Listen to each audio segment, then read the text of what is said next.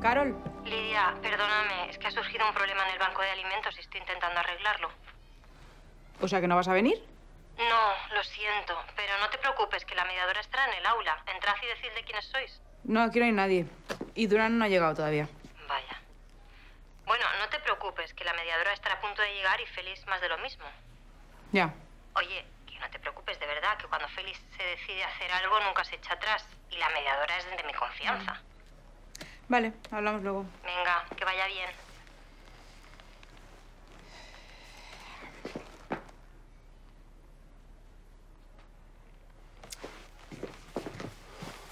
¿Que ya te ibas? Bueno, sí, porque llevo un rato aquí. Bueno, tampoco llevarás tanto. Lo que usted diga, jefe. Bueno, es que le estaba reportando a Miralles sobre los casos en curso y se ha alargado la cosa. Muy bien. ¿Carol? No está, tiene lío en el banco de alimentos. ¿Y la mediadora? Tampoco está. Pues muy bien. Pero igual esto forma parte de la terapia.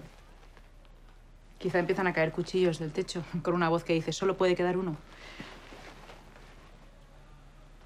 Obviamente es broma. Pues yo tengo muchas cosas que hacer como para estar perdiendo el tiempo aquí. Yo también, y no soy inspectora jefe. ¿Pero y quién ha dicho nada de eso? De verdad, deja de tomártelo todo como algo personal, que es que saltas por cualquier cosa, tú Bueno, también. acaba de decir que su tiempo vale más que el mío, ¿no? Es que yo no he dicho eso. Mira, esto es absurdo. ¿También soy absurda?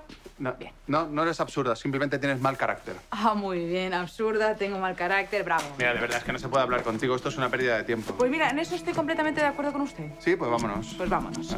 Mediadora, ni media. ¿La mediadora?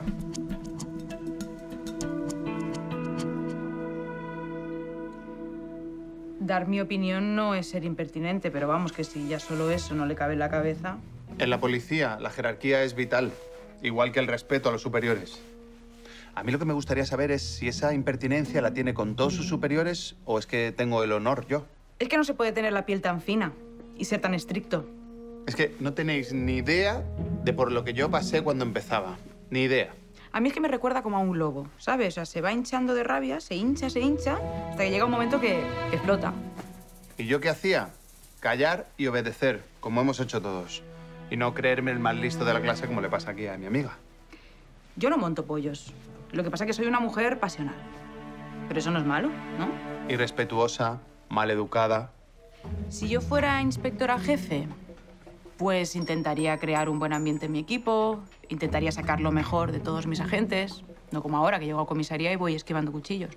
Impertinente, montapollos. ¡Que yo no monto pollos! Yo creo que con esa actitud no va a llegar a ser inspectora jefe. ¿Lo ve? Se cree superior. No, yo no me creo superior. Simplemente es que soy su superior. Yo sinceramente no sé qué estamos haciendo aquí. A mí me parece que está yendo bastante bien, ¿no me parece? ¿Qué tal? ¿Cómo lo has visto? Bien, ¿no? Sí, yo te he entendido bastantes cosas. ¿Tú a mí? Yo te he entendido muchas cosas también, sí. Yo creo que con 2 sesiones, suficiente. A mí 2 me van a parecer pocas. A mí me parecen suficientes. Bueno, con tu actitud, pocas me parecen. Nada, vamos a conseguir.